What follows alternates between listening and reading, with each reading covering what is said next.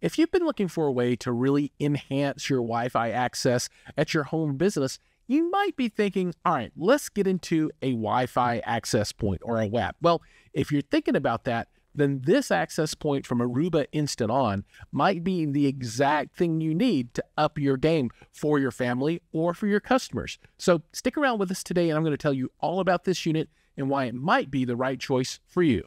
Before we get started, if you're into tech, hi-fi, or movies, be sure to push the subscribe button for new weekly videos. To get started, let's talk a little bit about what this device is and what it is not. So first off, it is not a modem. This does not terminate internet coming into your home, and it doesn't in any way replace internet. This uses the service that you have, right? It's not a router. It doesn't do any IP addressing, DHCP, security services, anything like that. All the unit does, what it does do is broadcast and receive Wi-Fi signal connections to devices. This is a device that you place strategically in your facility to expand your Wi-Fi access in that facility. This can be a large home, it could be a commercial, retail kind of location, store, warehouse, whatever, right? But very specifically, this product is for expanding that Wi-Fi access. It doesn't perform any of those other duties that you still need devices to handle. While we get this Aruba Instant On AP25 out of the box and take a look at it, let's talk a little bit about the different styles of wireless access points, kind of from basic to high end, which is what I would classify this unit as. So at a basic level, you'll get service from an internet provider, and they'll give you a box. And this box does everything. It'll be the modem. It'll terminate the service coming in. It'll be a firewall. It'll be a router. It'll do IP addressing, and it'll also have a WAP or a Wi-Fi access point built in, right? So it's all in one, but that's really limited because you only have one box and it only covers a certain amount of area.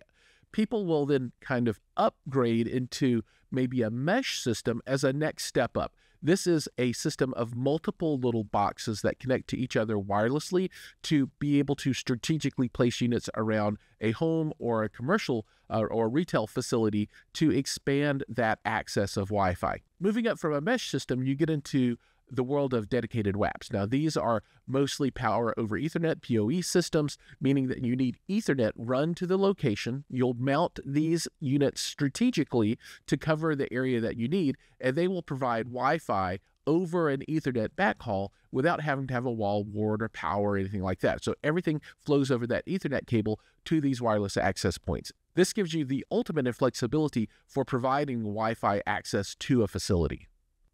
Now let's talk about what you get in the box. And there are only three things inside the box. There's your wall wart, right? This is power.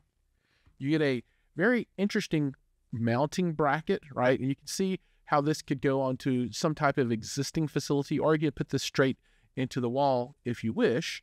And then you get the actual wireless access point itself, right? And this is very, very straightforward. So you'll notice that on the front, they've got your MAC address and serial number here. It's also on the back, but if you wall mount this, you're not getting to this. So it's nice that they actually print this out on the front for you. If you look on the rear, you have a console port here. Hopefully you don't ever really need to use this, and a reset there beside it. And then your primary connections are here on the bottom on this raised edge, and you've got your Ethernet and your power. And really, to set this up from a physical standpoint, is you will put this into the wall somewhere. You will then plug in your Ethernet and power if you need it. But if you're doing PoE, remember, it'll power here as well. And then click it into place, and you are mounted, right? There's a lot that can go into the design of where you place this unit. That's a little bit out of scope for this particular discussion. But if you have a large environment and you have a lot of these access points, you'll want to have a very detailed design for where you put these things at. However, if you're just going to do one per floor or something like that, then it's pretty easy to pick a central location and mount these. And we'll get into that next and show you exactly how to go about mounting this and then setting up the software. And the software is the key point here. The physical mounting is easy, and the software you'll see is also easy. While we go through this physical install, I want to talk a little bit about the key features of this device. The AP25 is the flagship for Aruba Instant On technology. This is their #1 highest performing unit. This is a Wi-Fi 6 WAP, and it supports all of your Wi-Fi 6 and 6E devices. So pretty much anything that exists today can connect to this and talk back to the network. The unit features a 2.5 gig Ethernet uplink port. This is important because you can saturate a 1 gig link, because this will support up to 100 different devices connecting, and that can produce a lot of traffic. So when you aggregate all of that through this device and then try and jam it through that Ethernet cable, you want as much bandwidth as you can get on that uplink port. 2.5 gig is 2.5 times the speed of a 1 gig port. So that makes it a lot better from that throughput point of view. Now, you do need a uplink port that will support that speed, but if you do have that, then you're going to be in business for a much larger set of bandwidth there. Now we're going to run through the setup of the WAP in the software in the portal. So this is the Aruba Instant On portal. I've just set up my account. You can see here, and this is what you see at a brand new account setup. So let's set up a site for this. And we're going to do an access point, and you can see that you can do switches and access points. And yes, I'll be part of a existing gateway and firewall. Yep. I have done so. It is up and running. The lights are on. Now we input our serial number so that it can identify the device. We search. It finds it there pretty quickly, and we will add this device. And now it's going to ask us for a username and password. This is actually the SSID settings. So set this to whatever you need your SSID and your passcode for that to be, and then hit continue. And it'll ask about your location and the name of the site, and go, and you are done. All right, so I've put in all of the credentials they asked for, and now the site is being created. All right, everything is okay on McCoy Aruba site.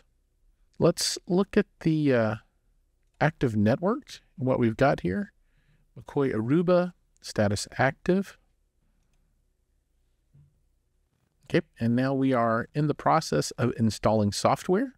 So we'll let this run through until it gets everything updated. Okay, the software has installed, it is synchronized, and we are now in a active state. We have 0 devices connected, but I'm going to grab my phone and go ahead and connect now to this Wi-Fi access point. It did use the name before as the SSID, so that is available. And almost immediately, my cell phone pops up here and is shown here in the settings. Now that we have a client connected and an active Wi-Fi network, let's run through these different sections again so we can see the network here, different options that are available. We can see the clients that are connected, and we have 1 at this point. This shows the amount of data transferred. Obviously, haven't done anything yet. Still refers to the 1 connected client, and that is hot linkable back to the device. And then the topology here, we have the 1 device that is up and running. Well, there you go, folks. Everything that you need to know about the Aruba Instant On AP25 WAP wireless access point. As you can see, it's really easy to set this up. It's super fast to go from soup to nuts, from nothing to everything with this device.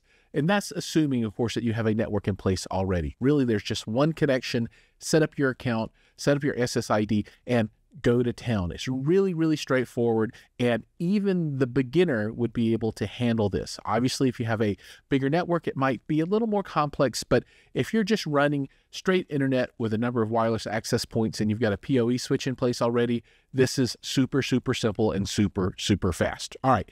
Thanks so much for joining today. Hope you've enjoyed the video. Please like, subscribe, ring the bell, do all those things, and we'll see you in the next one.